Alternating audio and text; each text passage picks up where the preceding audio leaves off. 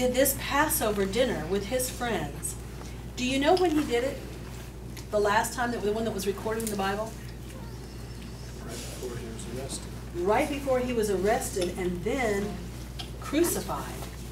Do you think he knew he was going to be crucified that night? Yes.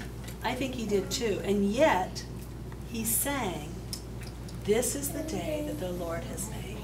I will rejoice and be glad in it." So on his way to dying for us, he was singing, "This is the day." This was the day he had come. This was why he had come. He had come to suffer and die for us. So we can sing it joyfully. But I always want you to remember, whenever you hear this song, that Jesus had us on his mind when he was singing this, because he died for us. So let's sing it. If you know it, you're welcome to join us. This is the day, this is the day that the Lord has made, that the Lord has made. I will rejoice and be glad in it, and be glad in it. This is the day that the Lord has made. I will rejoice and be glad in it.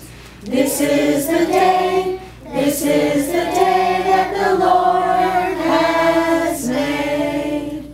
Very good. And now we have one cup left. Once again, everyone lifts his or her glass, and